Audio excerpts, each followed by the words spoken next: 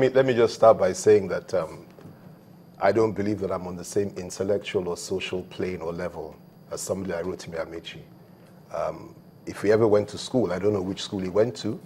I do not see that he has any kind of intellectual substance. Socially, I knew him when he was wearing the same clothes every day for 3 months in 1989 when I was National Youth Leader of the NNC. And I'm glad that he had the opportunity to become governor in this country.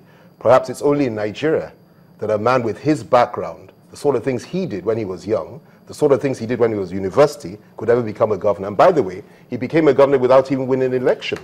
That's a man